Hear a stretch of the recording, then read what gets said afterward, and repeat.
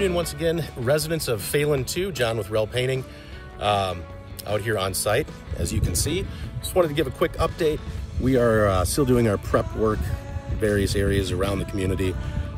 Once we're finished up with that, probably toward the end of the week, we will begin painting likely the siding first, do trim after that.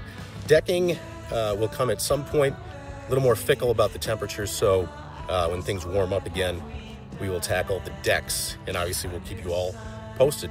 As always, if you need anything, feel free to reach out and keep checking back here for updates. Have a great day.